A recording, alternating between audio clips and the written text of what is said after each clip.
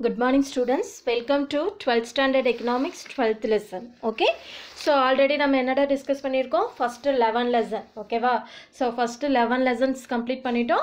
So today's class we are going to discuss about the concept of introduction to statistical method and econometrics. Okay வா, so this is the 12th lesson. Okay, so இந்த lesson ஒரு interesting lesson, entirely different. Okay, so இதில் என்ன பார்க்குறோம் அப்படின்னா நம்ம 11th ஒரு lesson statistics பார்த்த மாதிரி 12thலயும் ஒரு lesson இதில் இருக்குது சரியா.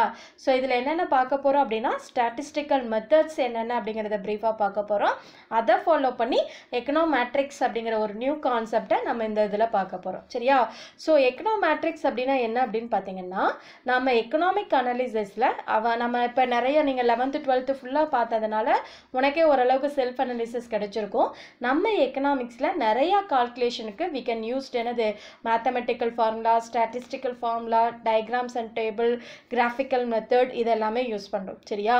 அப்போ நம்ம எக்கனாமிக்ஸ் அப்படிங்கிற சப்ஜெக்டோட போத் என்னது மேத்தமெட்டிக்ஸ் அண்ட் ஸ்டாட்டிஸ்டிக்ஸையும் சேர்ந்து படிக்கிற one concept we described as த எக்கனோமேட்ரிக்ஸ். இப்போ எக்கனோமேட்ரிக்ஸ் அப்படின்னா என்னடா, it is the combined of economics, mathematics and statistics. Okay, so இதை தான் ப்ரீஃபாக இந்த லெசனில் நம்ம பார்க்க போகிறோம் ஓகேவா. ஸோ என்னென்ன ஸ்டாட்டிஸ்டிக்கல் மெத்தட்ஸ் இருக்குது அதை ஃபாலோ பண்ணி வாட் யூ மீன் பை எக்கனோமேட்ரிக்ஸ் அப்படிங்கிறத ப்ரீஃபாக பார்க்க போகிறோம். ஓகே, ஸோ அதோட லேர்னிங் அப்ஜெக்டிவ்ஸ் பாருடா, to describe some statistical techniques that may be useful to analyze the என்னது economic issues. ஓகேவா.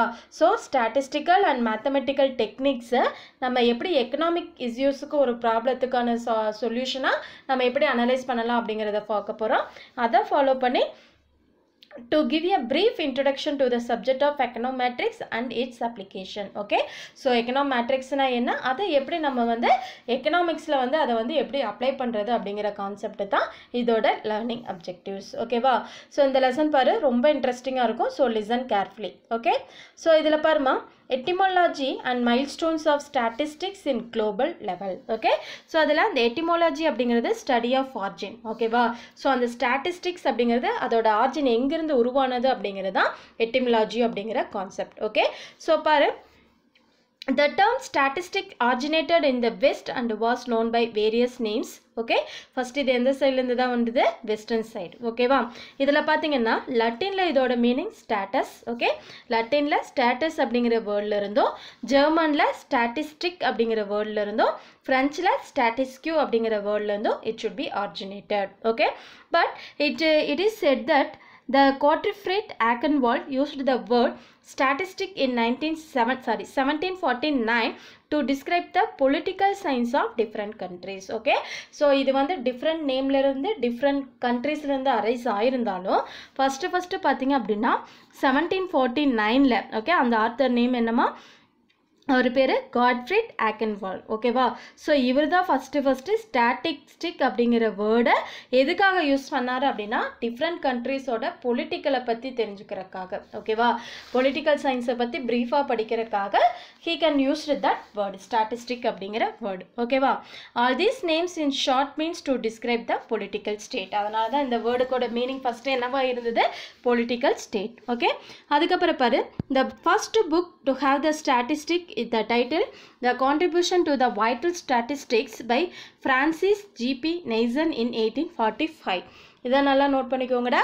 ஸ்டாட்டிஸ்டிக்கல் ரிலேட்டடாக வந்த ஃபஸ்ட்டு புக் என்ன அப்படின்னு பார்த்தீங்கன்னா கான்ட்ரிபியூஷன் டு வைட்டல் ஸ்டாட்டிஸ்டிக்ஸ். ஓகேவா. இதோட author name Francis GB நெய்சன்.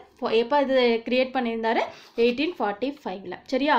So இதில் என்ன அதிகமாக எம்பசைஸ் பண்ணியிருந்தாங்க இந்த புக்கில் எதை பற்றி இருந்தது அப்படின்னா ஸ்டாட்டிஸ்டிக்கலில் it was to prepare the systematic study of birth and death related data. இதை தெளிவாக நோட் பண்ணிக்கோங்கடா. ஃபஸ்ட்டு 1845ல் தான் என்னது ஸ்டாட்டிஸ்டிக்ஸ் புக் ஒன்று க்ரியேட் பண்ணாங்க.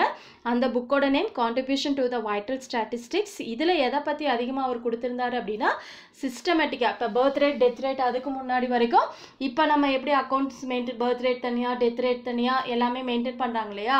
ஸோ அந்த மாதிரி அந்த காலத்தில் 1845ல் பர்த் ரேட் அண்ட் டெத் ரேட்டை கரெக்டாக மெஷர் பண்ணுறதுக்காக சிஸ்டமேட்டிக்காக க்ரியேட் பண்ண ஒரு சிஸ்டம் தான் என்ன அப்படின்னு பார்த்தீங்கன்னா இந்த ஸ்டாட்டிஸ்டிக்கல் அனாலிசிஸ். ஓகேவா. அடுத்தது பாரு, father of statistics. Okay, டேக்கான போன டைம் நான் சொன்னேன்ல 2 மார்க் கம்பல்சரி இன்டீரியர் இந்த கொஸ்டின் தான் கேட்டிருந்தாங்க. ஓகேவா, father of right a short note on Ronald Fisher father of statistics அப்படின்னு கேட்டிருந்தாங்க. ஓகேவா, பாரு இவர் தான் அது. ஓகே, ஃபாதர் ஆஃப் ஸ்டாட்டிஸ்டிக்ஸ் பார்த்தீங்கன்னா ரொனால்டு ஃபிஷர். ஓகே, இவரோட இது பார்த்தீங்கன்னா த fundamental principles of statistics were developed by the biologist Ronald Fisher who lived in England during the last century. Okay, இவர் இங்கிலாந்து பயாலஜிஸ்ட்டுமா நல்லா நோட் பண்ணிக்கோ. ஓகேவா, பட் இவர் ஸ்டடீஸ் பார்த்தீங்கன்னா his studies in statistics led to the synthesis of evaluation and modern genetics. ஓகேவா, அதாவது synthesis of evaluationனா பரிணாம வளர்ச்சி. ஓகே, மாடர்ன் ஜெனட்டிக்ஸ் அப்படின்னா நம்மளோட மரபியல் ஆய்வு அப்படின்னு சொல்லுவாங்க இல்லையா.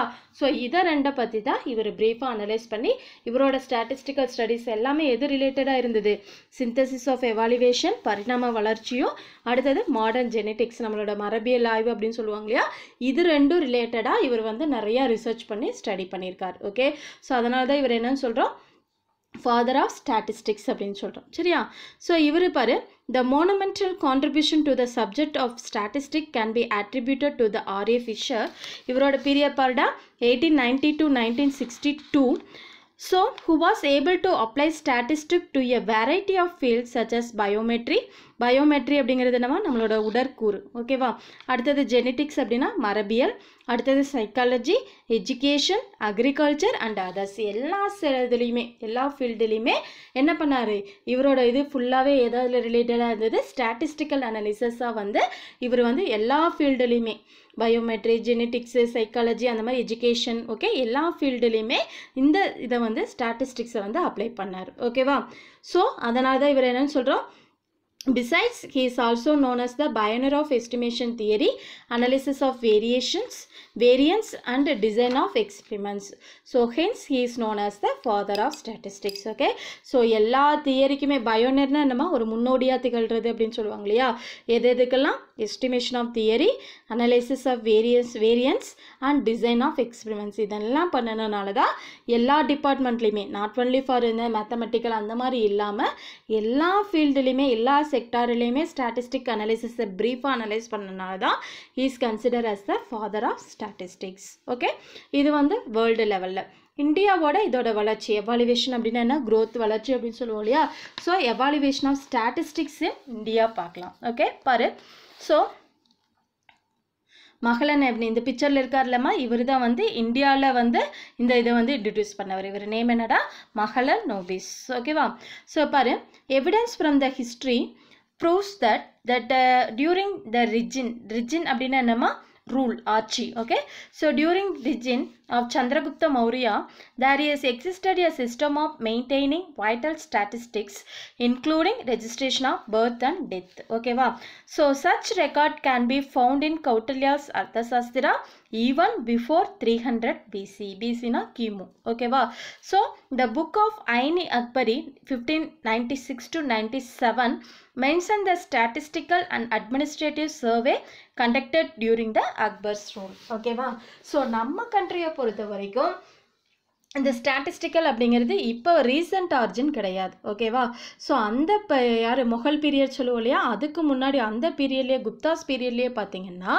சந்திரகுப்த மௌரிய அவரோட பீரியடில் பார்த்தீங்கன்னா என்ன பண்ணியிருக்காங்க, birth rate and death rate இதெல்லாம் வந்து பர்ஃபெக்டாக மெயின்டைன் பண்ணியிருக்காங்க. சரியா, ஸோ அந்த ரெக்கார்டெல்லாம் தான் அது ஒரு ஸ்டாட்டிஸ்டிக்கல் மெத்தட் தான். ஓகேவா, ஸ்டாட்டிஸ்டிக்கல் மெத்தட்ஸ் யூஸ் பண்ணி தான் they can maintain the birth rate and death rate, இதெல்லாம் அந்த ரெஜிஸ்டர் எல்லாமே அவங்க மெயின்டைன் பண்ணியிருக்காங்க. ஓகே, இதுக்கான ரெக்கார்ட் பார்த்தீங்கன்னா கௌட்டல்யாவோட அர்த்தசாஸ்திரா அப்படிங்கிற அந்த புக்கில் வந்து இதை வந்து கிமு